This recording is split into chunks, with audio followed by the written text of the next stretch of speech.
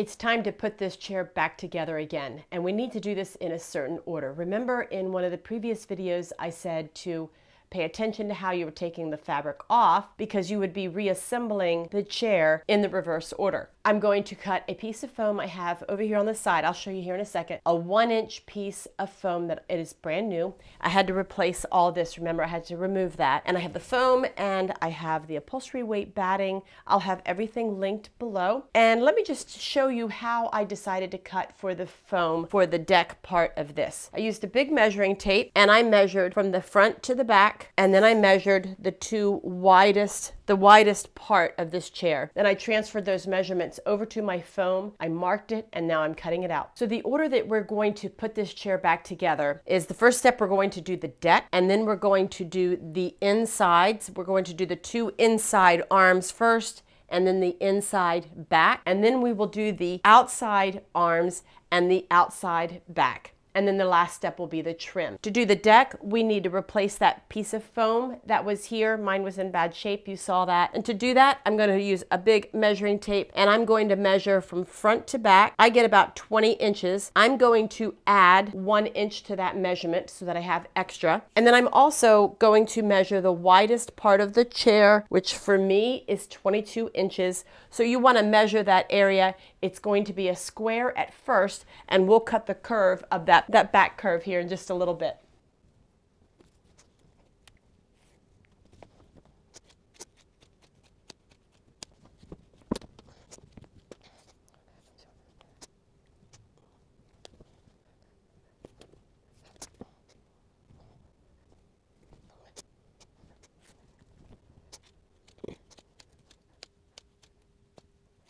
To measure for the batting, I'm going to take my tape measure and I'm going to start it on the outside of that area. You remember this area. I'm going to start the tape measure out here. I'm going to run it all the way over the deck and over to the other side. That gives me a measurement of 25, but I'm going to add a couple of inches to that to make sure I have plenty. And then I'll do the same for the front to the back. So I'm going to measure from the front channel where the fabric will be stapled, and I'm going to go all the way back through that area to the other side, and then I'm going to add extra inches. So it'll be extra wide this way and extra wide this way. It's time to cut off the extra, and what we're going to do is lay the piece of foam down. I have it lined up in the front and I have it lined up on either side, and it does not go all the way through to the back, and that's okay, but you can see here this excess that we have right here. I'm just going to fold the piece of foam and I'm going to use my marker and mark little dash lines around that curve so I know where to cut. I've already done that. I'll take this off and I'm going to cut right here on this line. Before I do that, I wanted to mention, do you remember when we took the front part of the deck off that I had to cut a seam that was right here? That was a seam that held in extra batting and stuffing, because on my chair, this part sits a little lower than this part. So to compensate the excess piece of foam that I had when I cut this here, I'm going to just lay that in there. It happens to fit just perfectly so that this is going to go over top, and that allows that extra cushion that was originally there. Going to notice that I have excess here on either side. It's meeting in the center, but on either side I have an overhang. So I'm going to also cut off the excess. This chair is curved. So I'll just take my marker from the underside and just kind of run a line like that, and then I'll know how much to cut off.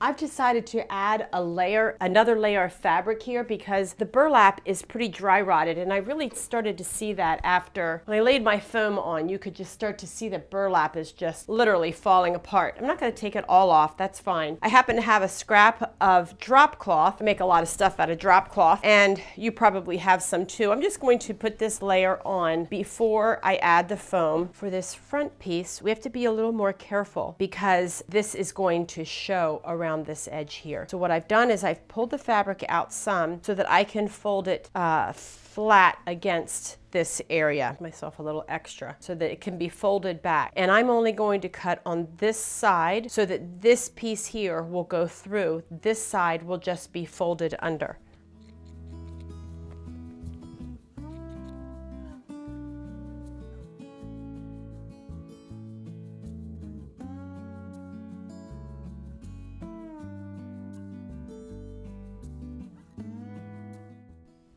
I'm getting ready to fire up the air compressor and it's loud, so I'll turn the sound off just for you. So let me just explain what I'm going to be doing before I start doing it. When we attach this fabric to the frame with the air gun and the staples, we are going to apply the staples along this edge where the burlap had been attached, not in the channel where the fabric will be attached. We're going to be on top of that. If we were to put it there in that channel, it would create too much bulk, number one. Number two, we'd have too many staples there. So when we attach this, it's going to go right on this edge along with the staple gun. Now what I'll do is I'll add a couple of staples to this side. I'll move the chair around on the opposite side. I'll add some more staples, creating a little bit of tension. I'm going to pull it taut, but not stretch it so much that it tears the fabric.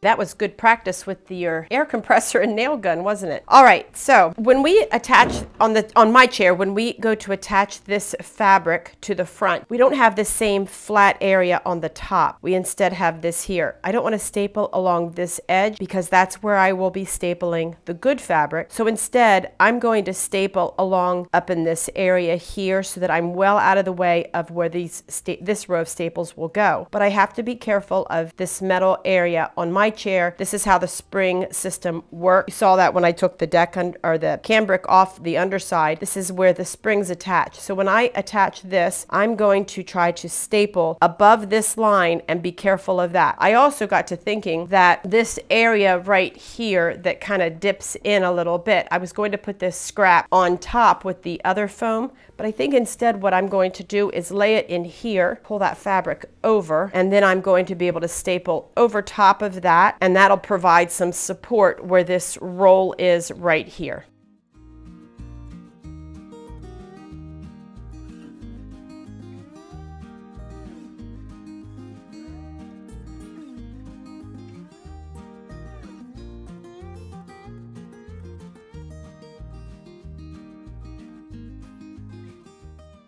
Now it's time to cut away all this excess fabric, and that's just as simple as running your scissors right across that edge. You can see I've cut it just so it goes just to the channel, so I can clearly see the channel, but I'm giving plenty of excess to hold on so it doesn't rip out right there.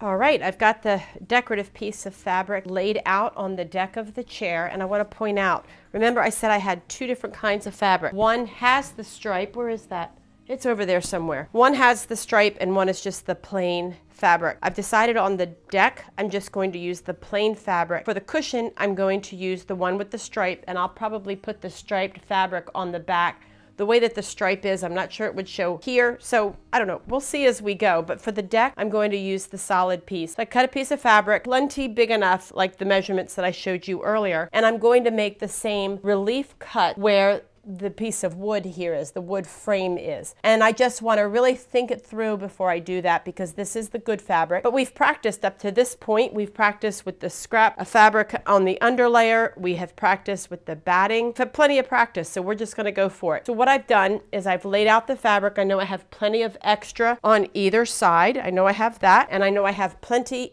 to go through to the back, and then also I have all the excess on the front of the chair, so I have plenty. I've just laid it down nice and flat here where I'm going to make the cut. No wrinkles, no gaps, and I can clearly see where that wood frame is, and I'm going to cut directly into that wood frame. I'm not going to go all the way to the edge. I'm going to get pretty close. I'm about an inch away. And what I want to do is make a Y cut. So I've aimed for the center of the wood frame, and I'm going to make like a Y. I'm going to veer off a little bit. That's about a 1-inch cut that way and a 1-inch cut that way. And that gives me plenty of ease to work around that piece of wood. So let's go, well, we can't put that one back there yet. Let's go ahead and test it out and make sure it looks good. Let's do that. Yep, that's going to go around there just perfectly. So I'm going to pull that back out. And before I pull it all the way through, I'm going to get the other side cut as well. And I can get the front of it cut too. But let's go ahead and cut the back one this time. Make sure you can see that. I'm going to lay it nice and flat. Right at an angle. Everything's laying nice and flat. You see my piece of wood right here. Let me get you in a little closer. About as close as I can get you with the camera. Anyway, here's the piece of wood. I can feel that with my fingers. I'm going to aim for the center mark of it. Sure, I don't have any creases anywhere, and I'm going to cut a line right there.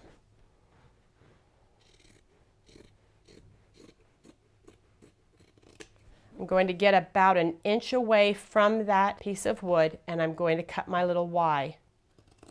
There. And there. Now we can put that back piece through pretty clearly. We're just going to shove that back in there. You remember we could see the gap, and now we can't anymore. Pull that all the way back, and when we get back there, I'll straighten that up even more. Now let's cut the front. We've already cut this before, so we know exactly what to do. We've got it laid flat here, and we're going to cut towards this edge. You see that? Towards this edge. Remember, this is the edge that's going to fold under. Just going to cut right there, pretty close to the end of it, not all the way, just to give myself a little leeway. Shove all that through. See our little Y piece right there? That's just going to fold under. Go ahead and fold that under. There we go. And then we will be cutting the excess off of this. We'll go ahead and cut about an inch of excess. I want to make sure I have plenty. It's going to fold under.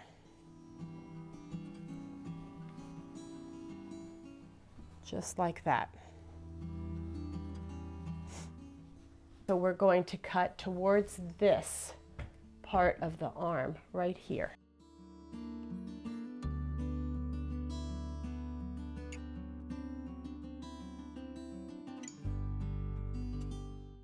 I'm going to leave the front of it just the way that it is until I get the sides stapled, and then we'll go from there. All right, we're on the side of the chair now, and I want to show you that, remember the other fabric we stapled here on the top. We did not staple in the channel. Now is when we're going to staple in this channel. And I'm not going to staple too close together, because when I do the inside arm, that fabric is also going to come through and get stapled in the same place. So I want to leave myself plenty of room for 2 rows of staples. Remember when we took the old batting off, how there was all this extra stuffing right here? Well, if you want, you could use the extra stuffing, the excess that you cut off, and you could fill those areas with that extra stuffing. That way, when it gets folded over, you won't feel a gap there. I think I'm going to go ahead and do it because why not? I have the excess and I might as well use it, especially in an area like that. I could just stuff that underneath, put the batting back over top, and then the good fabric over top of that, and it smooths it right out rather than, I don't know if you can tell, there's a bit of a dip there without it. So this actually helps.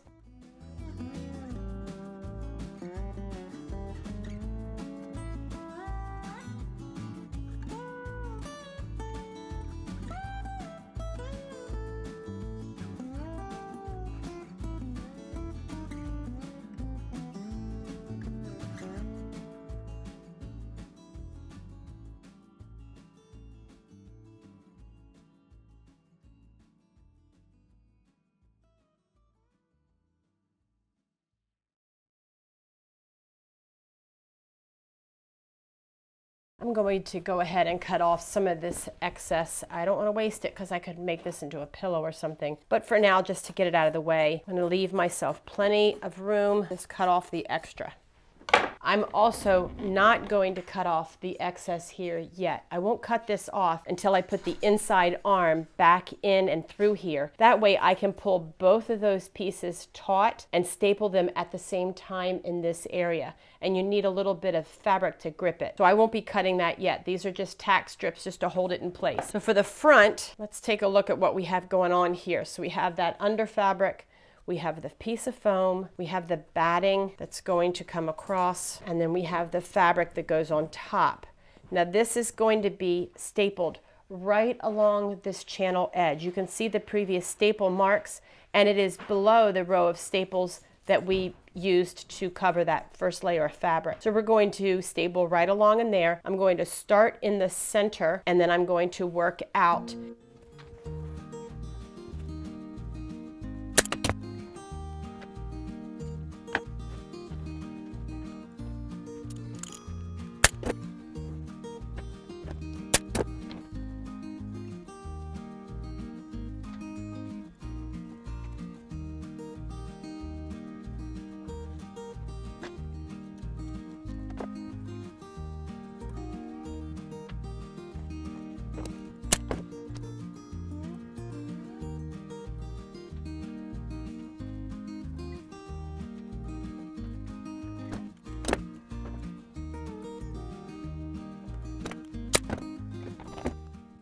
Okay, so you know how that fabric is folded back here. I decided to fold it around this to hide the batting a little bit. Basically, I unfolded it and I'm tucking that batting inside, and then I'm folding it back around the batting.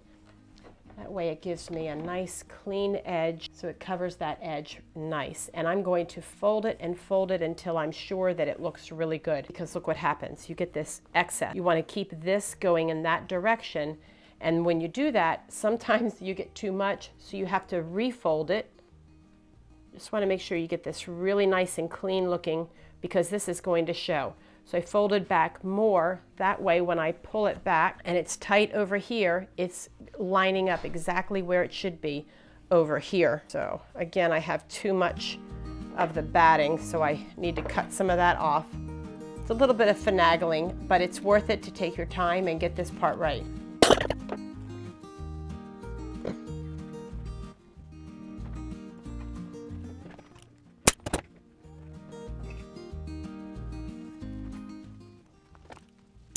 Now that I have it all tacked down, I'm just going to go back and run a row of staples all along this edge.